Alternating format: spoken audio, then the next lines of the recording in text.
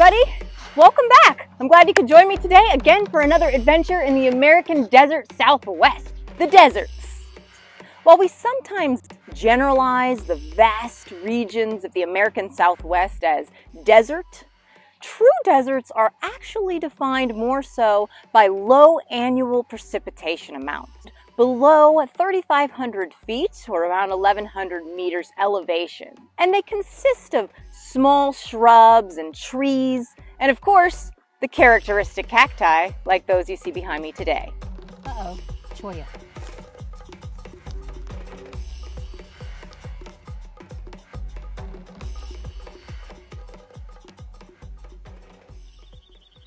Here in the Sonoran Desert and much of the American West, we find outcrops of rocks that look like this. These are carbonates, or limestones and dolomites. These limestones and dolomites are mostly made up of carbonate minerals, like calcite, the mineral you see here, which is in the form of something we call sparry calcite or dogtooth spar. The calcium in these deposits is easily dissolved out by the work of rainwater, and in these regions, calcium is continuously added to the soil, where the calcium can combine with carbon dioxide and soil particles to form a hard, insoluble layer known as caliche. Caliche is basically a natural cement that can form at or below the surface in desert soils, and anyone who's ever tried to dig or plant in this stuff knows that it can be a nearly impenetrable barrier, and desert plants have to work their roots around them. Ooh, look what we have here. Another fun fact about caliche is it fluoresces, much like the scorpions in the desert, who you see here fluorescing in the green. You can also see orange blobs around it. Those are pieces of caliche fluorescing orange like the mineral calcite. You can shine a UV light at night in the desert. I'll drop a link to a great UV flashlight in the description. Wow!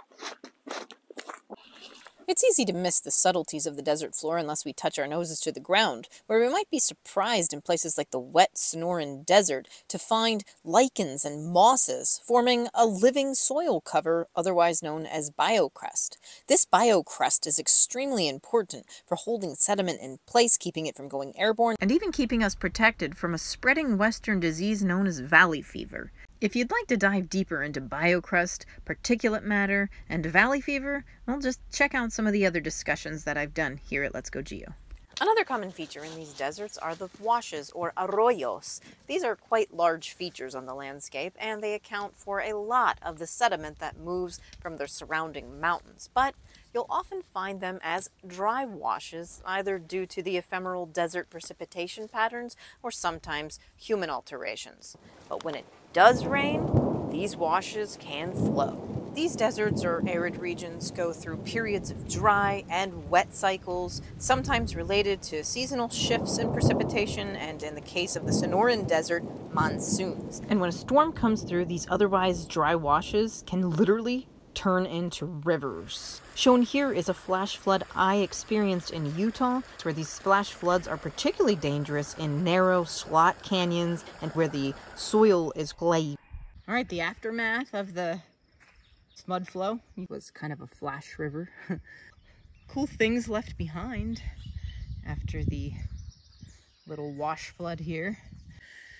This wall shows that lots of water was flowing over the wall too, and parts of it were caving in. That's just going to add more sediment to the water that's coming down to whatever else is already that it's picked up along the way, including debris. These are called ripple marks, rightfully named. Kind of an easier named item because they definitely look rippled, right? Kind of like waves almost, like ripply. They're formed from the water flowing across, over them, over the mud that was here already. If you had to draw this shape, so you see that right here, they're kind of going sort of up and down and up and down and up and down, right? Those are the ripple marks. They're not symmetrical. And that's the shape that tells us the water was flowing this way.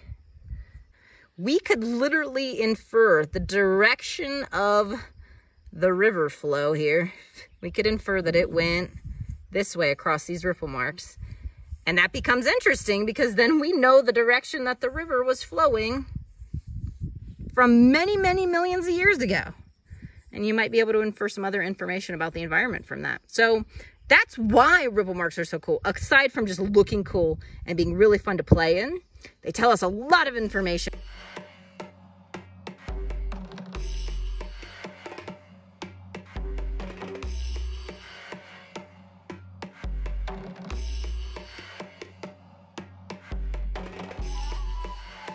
Here in the Mojave Desert, near Death Valley, we can walk across these massive fan-shaped piles of rocks.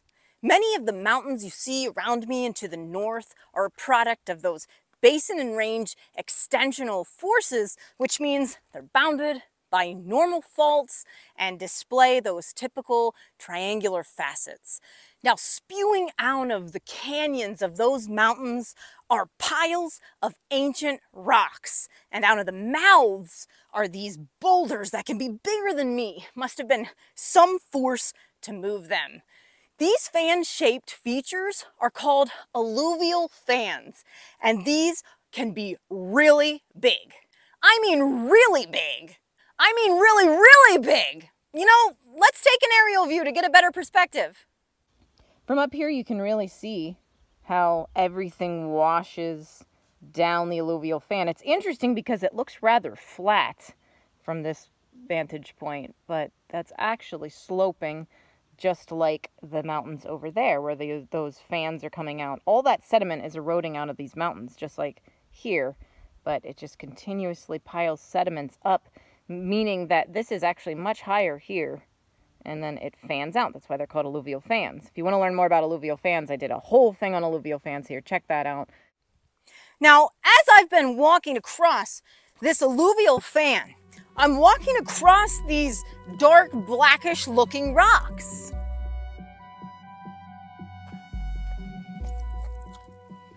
But these rocks actually aren't black. Most of them are much lighter. If we look at the bottom or break open a fresh surface, we'll see that this is actually just a surface coating.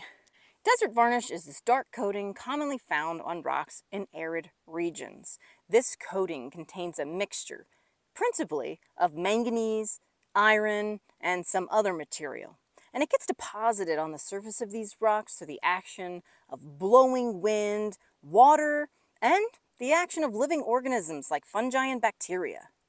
One of the many fascinating things about desert varnish is what we can learn about the climate past as well as the age of rocks. The varnish tells us something about how old the rocks are relative to other rocks. And I talked all about this when we did a virtual adventure on an alluvial fan. Desert varnish is also responsible for the creation of pictographs because this dark material, once picked off, leaves a lighter material behind. From way up here, we can see the whole basin. And in the basin, if you look hard enough, you see some piles of sand. Those are actually really large sand dunes. Let's go down and check them out. Led Zeppelin correctly identified that mountains crumble to the sea. And these surrounding mountains sure provide a lot of sediment or sand, which, as you can see here, is rather difficult to climb. That was a lot steeper than it looked. All of the sediment piles up at the base of the mountains to form sand dunes, and wind is one of the key driving factors of the types and shapes of sand dunes. As you can see in this McKee diagram, factors such as wind, speed, and direction, as well as sand supply, can lead to 6 or 7 key sand dune shapes, from domes to stars. Aeolian features, or otherwise features formed by the wind, are common in desert environments. Some interesting examples include yardangs and zugans, which are ridges and troughs created by erosion, the difference between the two depending on the direction of the underlying rock types, where yardangs are the product of vertical strata and zugans are the product of horizontal strata. These types of features are the product of uneven weathering and also lead to the formation of related features like bridges, arches, and pedestals or mushroom or balanced rocks, and hoodoos. It's important to note that in addition to wind weathering, they are also the product of freeze-thaw and water action as well. Inselberg means island mountain, and these isolated hills certainly form with the help of wind abrasion, but recent research on the Uluru Inselberg found in central Australia has pointed to fire as another factor, creating the flared slopes and steep sides common to Inselbergs. Wind also causes blowouts or deflations in sandy environments. Then we get suspension, the process when the finer dust particles are lifted high into the atmosphere in a region similarly named the suspended load. And there's desert pavement, the stuff I've been walking around on here in the Mojave Desert, where the wind blows away the small sediment pieces, leaving behind larger rocks that are wind eroded, so they have smooth surfaces, and they coat the surface a lot like pavement, and sometimes are referred to as float. Quite the view, huh? Imagine that entire basin being filled with water. That's what it would have looked like when that was ancient Lake Tacoma. It was a really big lake, and it was able to capture ashfall from hundreds of thousands of years ago. In the Pleistocene, the basins of the western U.S. were filled with water to create spectacular and large lakes like Lake Bonneville in Utah and Lake LaHunton in Nevada. Today, however, many of these lakes are more ephemeral in nature or temporary, due partly to a drying climate and partly to human interference. I've featured several of these lakes here already, from Walker Lake to Mono Lake to Owens Lake, so if you'd like to learn more about them, their stories are pretty wild. From Tufa towers to lake bombings, deadly dams, and toxic dust, the link to those videos can be found in the description. Drying seas or lakes result in the formation of minerals known as evaporites, or water-soluble minerals that precipitate from solution during the process of evaporation. These minerals include those such as calcite, gypsum, halite, trona, and borax. Even lithium is found in these playa environments. This all makes water an even more important resource in these arid regions where water can be found underground in aquifers and even in Southern California, a place known as an underground river. Water in a desert can create what we know of as an oasis, or a fertile area with water in an otherwise arid region. These regions can be surprisingly lush, having green vegetation with cottonwood trees and willows and grasses associated with river ecosystems and springs. We might be surprised to learn that a school or a town or a resort named Desert Oasis was once actually a desert oasis before being paved over. In fact, Las Vegas means the meadows.